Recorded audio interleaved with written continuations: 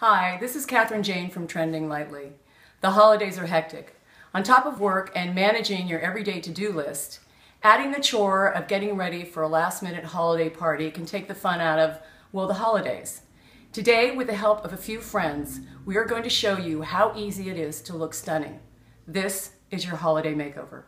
First, we're going to take Lisa to J. Rollins Salon on Sutter Street in San Francisco to have her hair cut and colored. Then Audrey Musgrave is going to do her makeup, and then I will do her styling and make some suggestions on what you can wear for the holidays. Hi, I'm here with Lisa today. Lisa has agreed to be our model. Thank you, Lisa, for doing this. I know this is really putting you on the spot. I asked Lisa here to take part in this video because Lisa is like a lot of women. She's busy.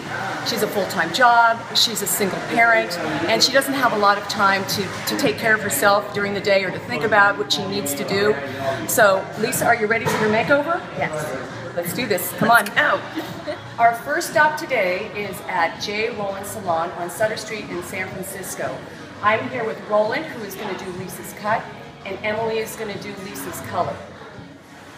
Hi, I'm Roland and I'm the owner of J. Rollins Salon, and I'm going to do Lisa's makeover today. So we've decided that based on Lisa's lifestyle and maintenance requests that we're actually going to keep the shape quite long, but really talk about reducing a lot of weight and a lot of bulk in Lisa's hair to create a shape that works for her face shape, the maintenance that she's considering, as well as in the salon and everything. From J. Rollins Salon, I will be doing her hair color today. When I was first introduced to her, I noticed that she didn't really have enough warmth throughout the ends of her hair.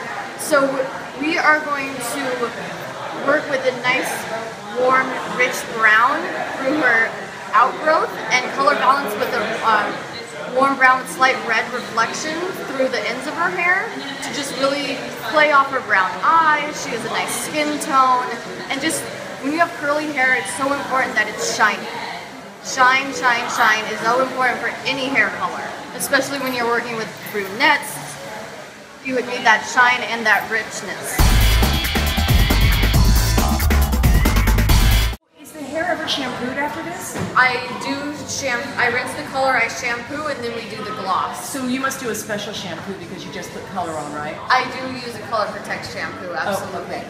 Because Color Protect shampoos are low in oxidants, which reactivate the color dye molecules, causing them to fade out of the hair faster and change tone. Nice. And can you get products like that in like regular stores, or do you have to go to salons? I would recommend going to a salon because it's more concentrated. Okay. At home or Walgreens shampoos tend to have more fillers, and the good stuff is more diluted. Okay. Then this is all very concentrated. The shampoo, you don't even need that much of it. I always say add more water before you add more shampoo. Oh.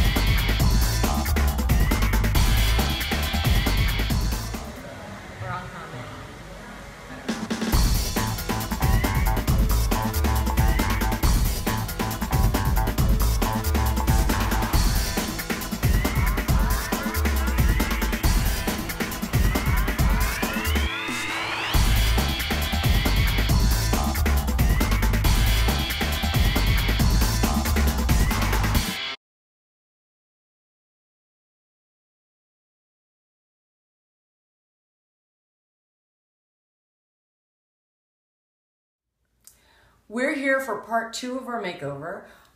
This is Audrey Musgrave, who is going to do Lisa's makeup.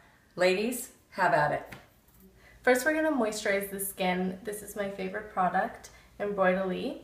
And then I like to apply on top of that a tinted moisturizer so the skin stays really, really hydrated throughout the day. Next, I'm going to use a concealer to spot conceal any extra redness or blemishes that we want to hide. Next, I'm going to use a translucent setting powder. This will mattify any shine that you might have on your face, and it will help your makeup last all day. Next, we're going to apply a shimmery neutral shade. This will really help your eyes pop. And next, we're going to define the crease. So take a matte shade. I'm going to take this brownish color right here. Top off your brush. you can always lift your own eyelid here and just apply it right in that crease. Next I'm going to do eyeliner. This can be tricky for some people, but it's actually really easy. I'm using an eye pencil from MAC Cosmetics, and what I like to do is first pull the eye out to the side a little bit, and this is great and easy trick to do at home. Close your eye and then just run it across in little dabs. It doesn't have to be perfect because we're going to smudge it out later. And when you're picking an eye color pencil, I like to do anything but black. Black can be a little bit harsh, especially as we age.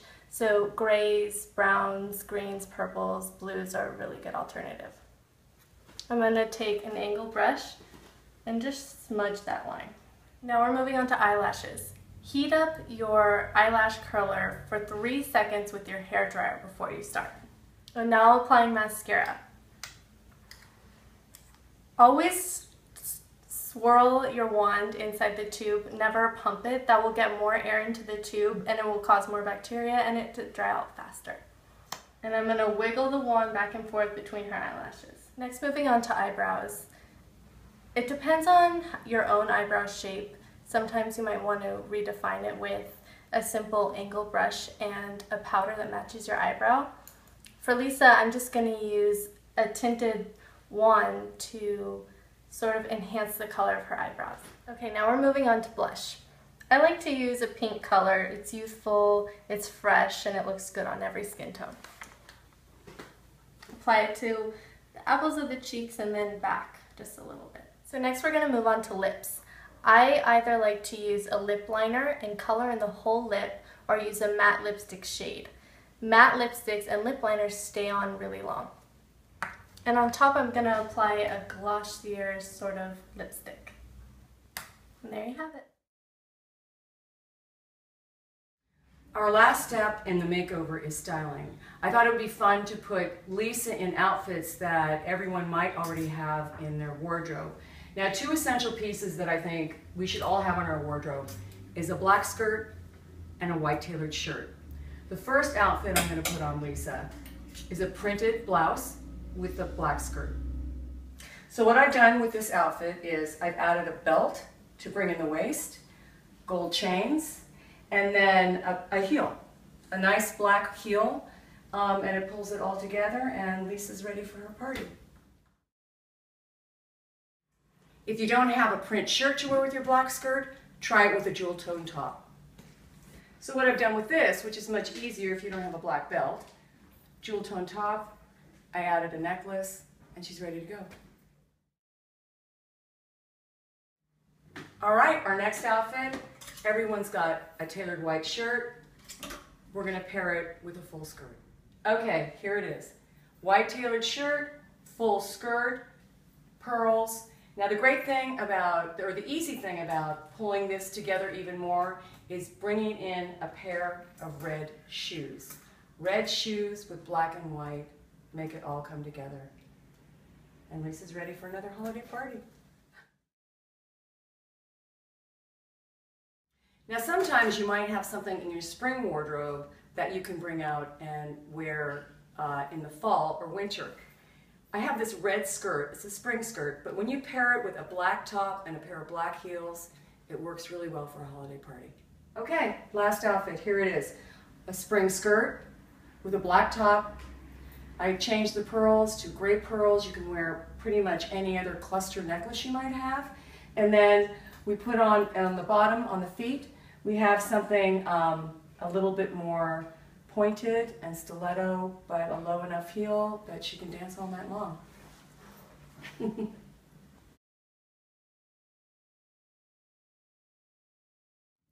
Thanks for watching. If you like this video, please give us a thumbs up. And if you have any comments to make, we'd love to hear from you. Eat well, laugh a lot, and be chic. Happy holidays.